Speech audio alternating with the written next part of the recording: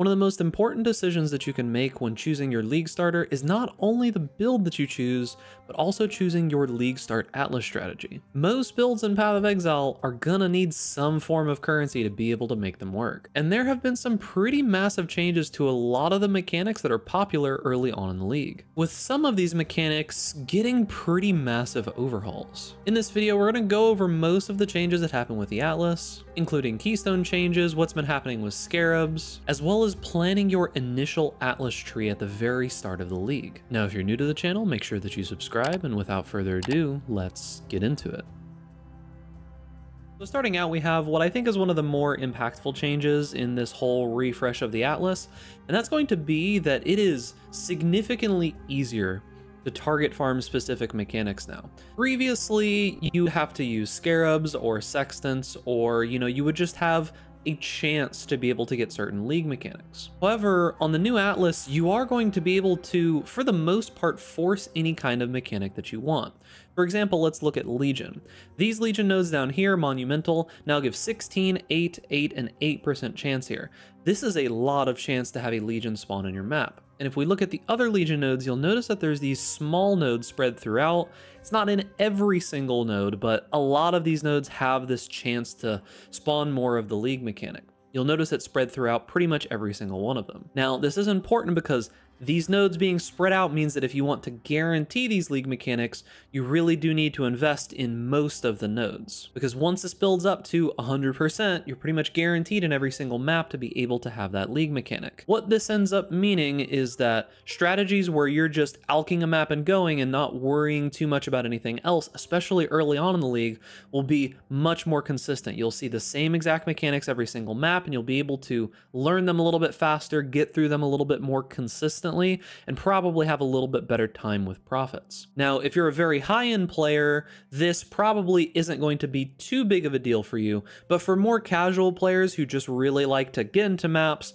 and just, run some content, do a couple of things, make some currency, play their build, and have some fun, this is a pretty massive change. Now, on top of all of this, master missions are now part of their respective league mechanic.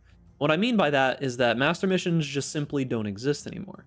The masters can all show up in the same map if you, spec into all of their points, and the points on the tree will just give you a chance for these masters to spawn. So you'll see you can get 40% chance to spawn Alva here just from these points here. And if we look at the other nodes, there's going to be some chance to have Alva in all of these different areas here.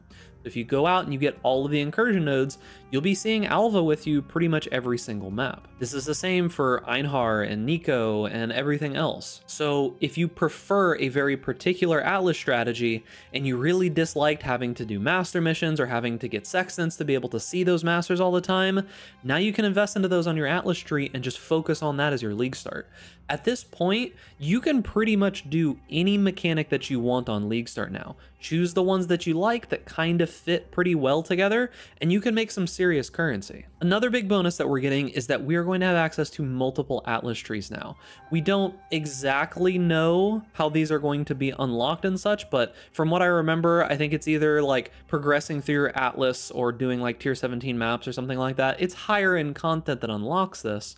But what this is going to allow you to do is that, have you ever had that situation when you're mapping and you just get kind of tired of the mechanic that you're doing? You want to swap to something else, or maybe the mechanic that you're doing is not profitable anymore, or even worse, you start a second character and that character is just terrible at what your current atlas is set up for. So you have to spend 100+ of the atlas respec orbs, and that just drains all of your currency, and it's just kind of well, time to quit for the league. I don't want to do this anymore. Now you'll be able to have up to 3 is apparently what we're going to be getting. So some things that this does is it makes it significantly easier to have complementing strategies.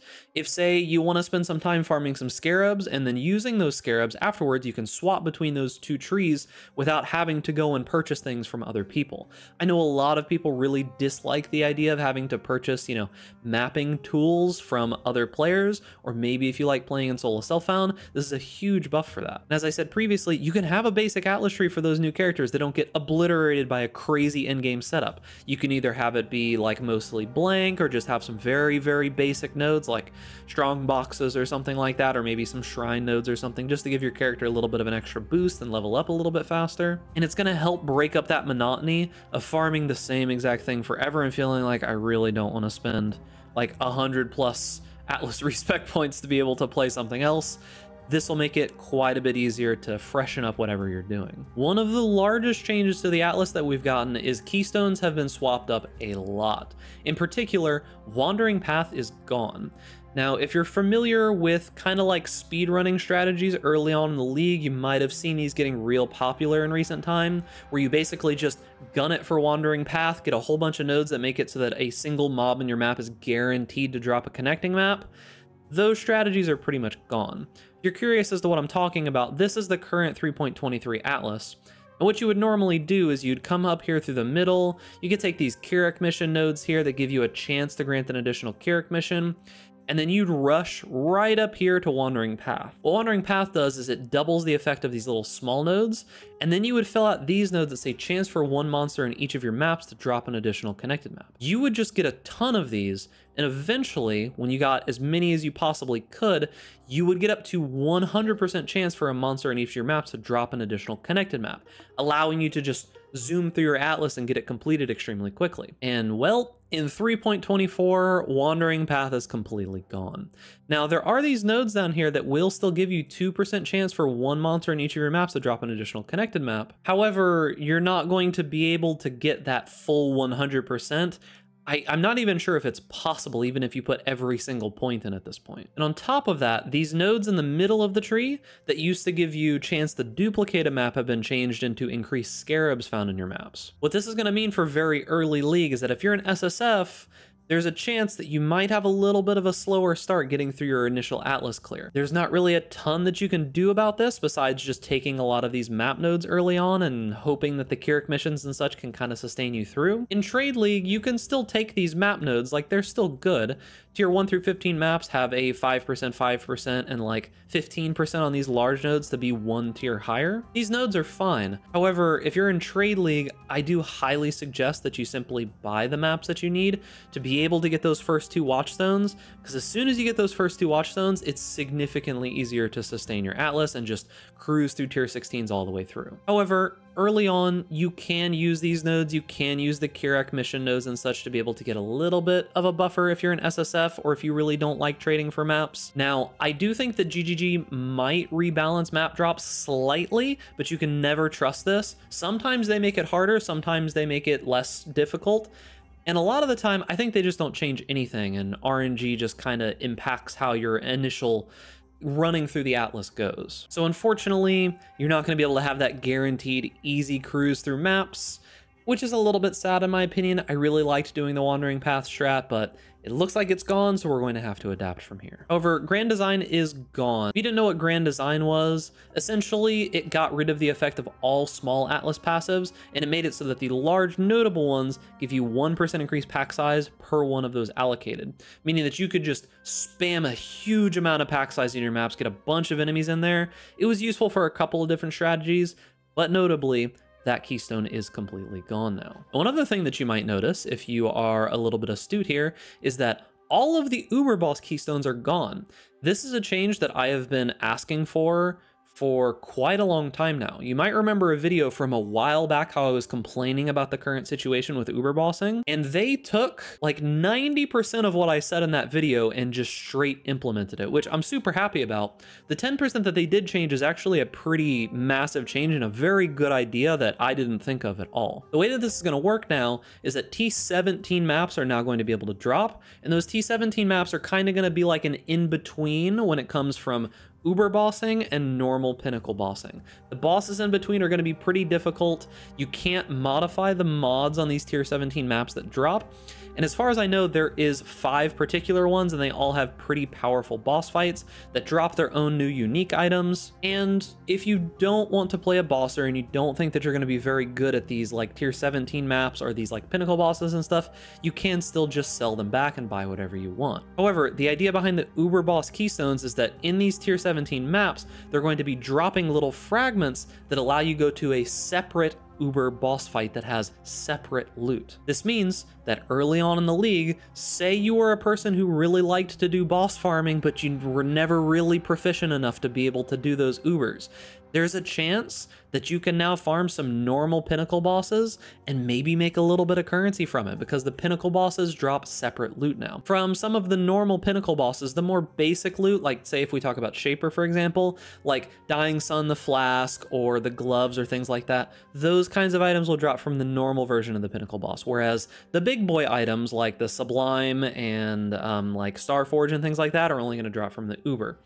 But those two keys being split means that people can actually farm the normal versions of the bosses without going into debt. Like this league, I'm pretty sure the Maven entrance fee was like 3 to 5 divine.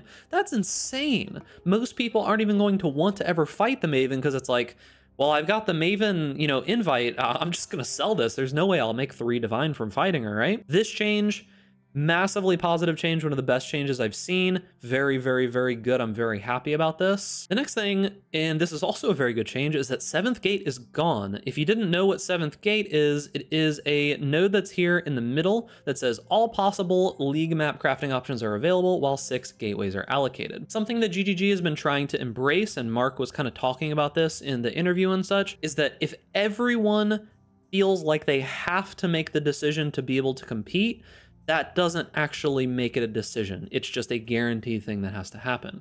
7th gate kind of felt this way a lot of the time, because if you really did want to farm essences and it wasn't on the map device, you had to take 7th gate, because essences being on the map device is a huge bonus compared to it not. So what's happened now is that 7th gate is gone, which is fine, but all Kirac options are unlocked as you progress your Atlas now. So you're just able to have anything you want on the mapping device now. Super good change, really happy about it, and you'll be able to farm whatever you want. You can make currency doing pretty much whatever you want now. You don't have to worry about doing some weird stretching the Atlas shenanigans with the gateways anymore either. 2 more keystones that have been removed are growing hordes and all hands. These have been removed as master missions aren't a thing anymore, so there's no reason to have them, and the Scarabs are going to be a much more integral part of actually juicing your maps now, so you don't need that keystone either.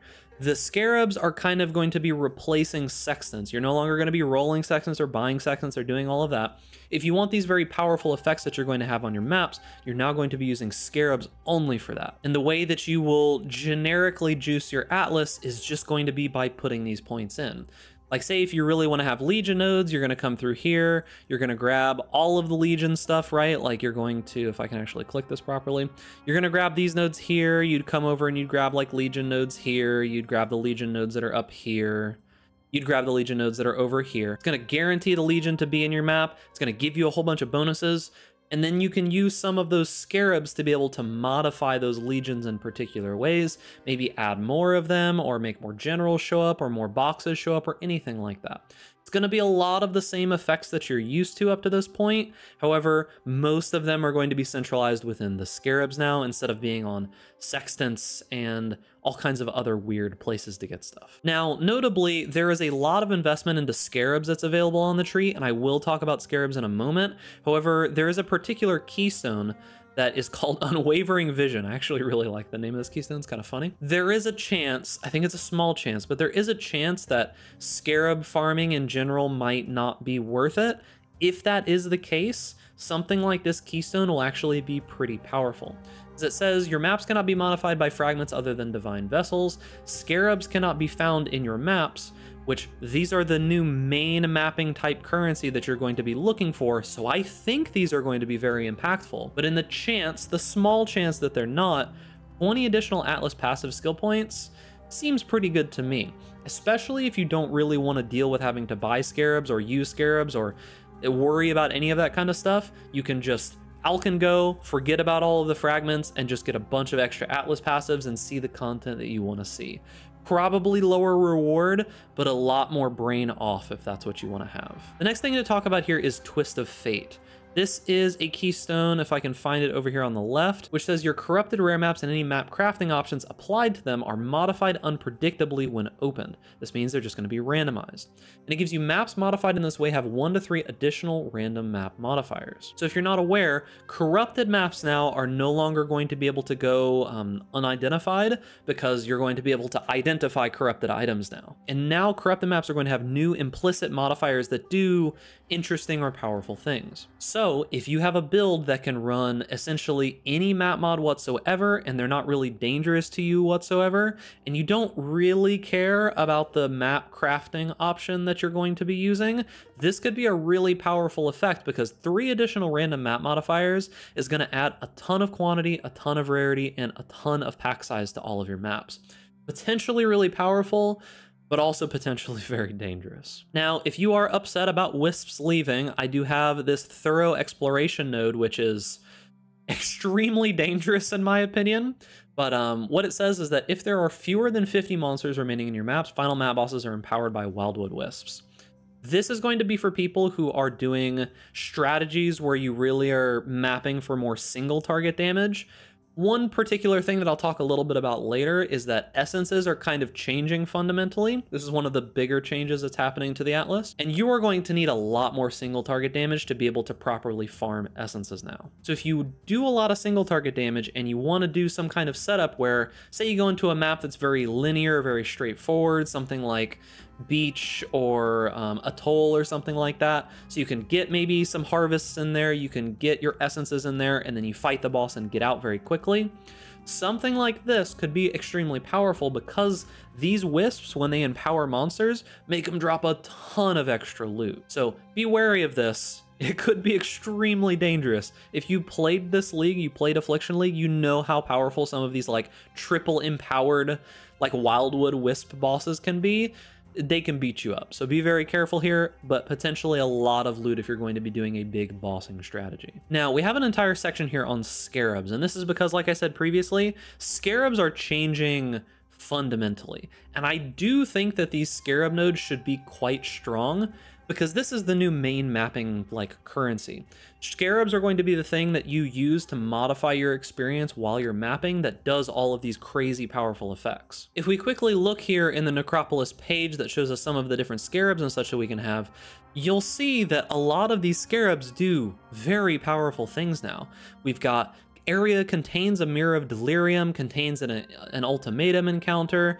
You're going to get grants 2 additional rounds worth of rewards. Like, the ultimatum encounters will always lead to a unique boss if possible. There's a lot of really crazy stuff here, in particular divination scarabs as well. This is one massive change that's happening with scarabs, in that you can now target farm where you want to get your divination cards from, but get them in pretty much any map that you like. And you can use this one, for example, this is divination cards that drop an area have a 20% chance to drop as a full stack instead. It's that divination card that drops in outdoor sunny areas that gives you like, what is it, like 1/10 of a divine or something like that. Imagine that you do have a strategy where you just have a bunch of those outdoor sunny maps, all favorites, you're getting like 100% more divination cards, and then you can also on top of that just potentially get a full stack at any given time.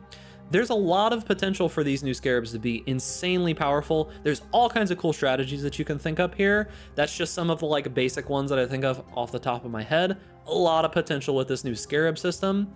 And because of that, these scarab nodes should be extremely powerful. You should be able to get a lot of currency, a lot of effectiveness out of them. And one of the main reasons for this is that if you look here in the middle of the atlas, you'll notice that they have these nodes that say scarabs dropped in your maps are 100% more likely to be whatever kind of scarabs you're looking to get. And there's ones for pretty much any kind of scarab. I do think that you should focus on getting the scarabs that you care more about using, rather than just trying to go for the ones that are worth the most at any given time. This is a personal thing, and it's mainly because trading does take up a lot of your time, and it does take up a lot of your like mental energy for playing the game. And I think personally that it feels much, much better to just be able to use the things that you find in maps to be able to do the content that you want, instead of having to like trade giant sacks of currency constantly to be able to have the ones that you want at any given time. If you're farming in massive bulk with very rare scarabs or something like that, it obviously makes sense to do it that way. But if you're going to farm the scarabs themselves, get the ones that you care about having for your own atlas so that you don't need to go and do a bunch of trading. So now talking about some of these scarab nodes, I do think that these are not all equal. I think that there are some that are much better than other ones.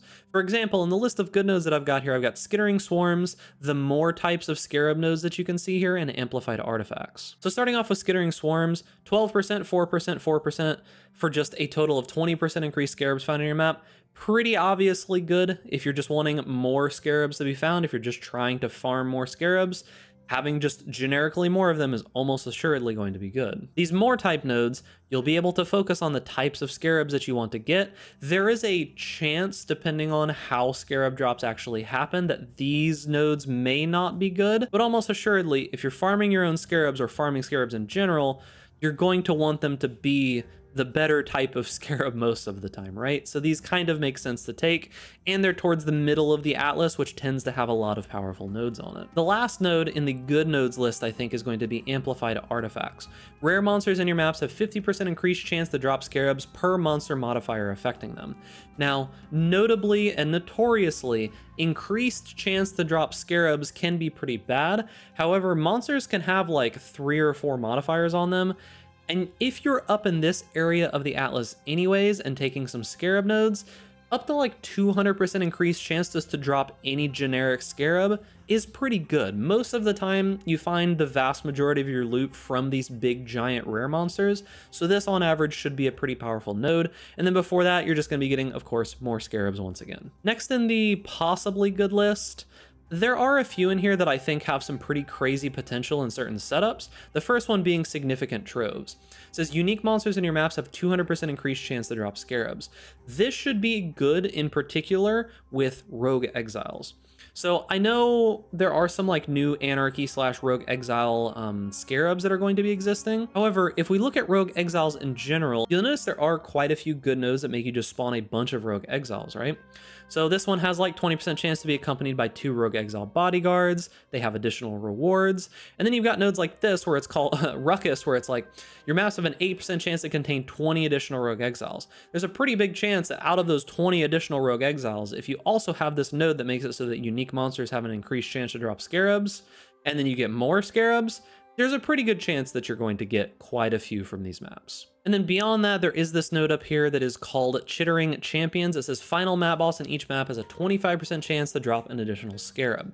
If you are getting 100% more chance to get like a certain kind of scarab or a couple different certain kinds of scarab, and you are doing some kind of like boss rushing strategy where you're really focused on just getting through the map, killing the boss, and getting out, 1 out of 4 bosses always dropping some kind of scarab could be pretty lucrative, especially if you're just zooming through constantly over and over and over again, turning over as many maps as you can get with a really, really fast build. This could be a lot of money in that circumstance. The reason I put it in possibly good is because you're really going to need to specifically focus on that kind of strategy. Now, in the likely bad section, I only have 1 here, and the reason that I call it likely bad is because it says remarkable relics. It says scarabs found in your maps are more likely to be less common varieties. Just because something is less common doesn't necessarily mean it's good. This doesn't give us any kind of indicator of how much more likely or anything. It's very random, very RNG, and most of the time when you see these kind of modifiers, they tend to not be very good. Now, I could be wrong here, and that's the reason that I call it likely bad. This could be super omega overpowered if the less common varieties are all good, but typically knowing GGG and how they balance like rarity tiers and things like this doesn't always mean that it's going to be good. So overall, I think that scarabs could be extremely powerful. I really like the way that they've implemented this new system. Seems super, super cool, way less annoying to deal with, like having to do sextants and having to roll master missions and having to like, you know, all this extra crazy stuff. Now you just throw some scarabs on your map and you go and you don't worry about it, and you can go buy those scarabs in bulk right off of the trade website. You don't have to go and do any weird giant list of sextants that you're buying from TFT or anything else. You can just go and get them off the trade website, not worry too much about it. Now, there is one other league mechanic that I do want to talk about, and that's going to be essences. The reason I want to particularly go in depth that I think that they've changed pretty fundamentally here. These got more changes than most of the rest of the other League mechanics that are available on the Atlas. I want to go over a couple of those things. First off, white map essences are now limited to screaming essences. This is because people were farming like super low tier white maps and just zooming through them and trying to stack up a bunch of essences. Now you can still do that, but it's significantly less powerful because you're only gonna be able to get screaming essences. And now yellow and red maps can drop up to shrieking. What I think that this is going to be is that people are just now going to do like tier 6 maps and yellow maps to be able to do this kind of essence stuff. So it doesn't really completely nerf the strategy, just makes it a little bit harder. Like you have to be at least a little bit stronger to be able to do what you want to do. So that kind of nerfs a super impactful like early game easy farming strategy where you just do, you know, memories or things like that in super low tier maps. You don't have to worry about any of that because all the enemies are just going to be super easy. Now you're going to need to do it in a little bit higher tier of maps. Next thing to talk about is amplified energies. This does guarantee one essence of the highest tier on each one of your imprisoned monsters.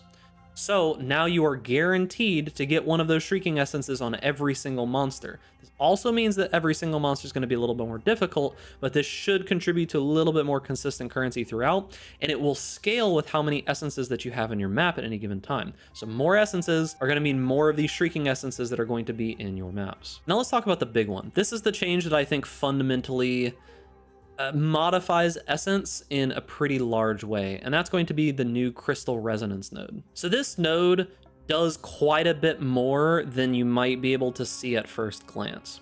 So the first line says a map boss is granted a random essence modifier from any imprisoned monsters slain in your maps. From what I'm reading here, this leads me to believe that anytime you kill an essence mob, one of those random essences is going to be duplicated onto the boss for each essence mob that you kill. So if you kill 5 different essence mobs in your map, those 5 random essences, one from each of them, are going to also copy onto the boss, making the boss extremely difficult as well. So if you're doing some kind of like boss rushing strategy or like essence harvest farming where you're doing a lot of single target damage and not worrying too much about clear, this could be extremely lucrative, but you better be able to kill that boss pretty easily. You might want to do a map like a Toll where the boss is kind of a pushover and you don't need to worry too much about it. Because just imagine having some really dangerous boss like, I don't know, Burial Chambers with like 6 essence mods on it or something like that. If you want to try to kill that, good luck, but I'm not going to do anything like that. That seems like a nightmare. And then we've got the second line here, which says using remnants of corruption on imprisoned monsters in your maps replaces all essences with one of the essences on the imprisoned monster. Now, I am slightly assuming here, but what I'm thinking that this node does is it makes it so that, you know how when you normally use a remnant of corruption, you have a chance to upgrade to some of those highest tier unique type essences? I think that this removes the chance for that to happen, and instead it takes one of the random essences that you have on there and just duplicates it across.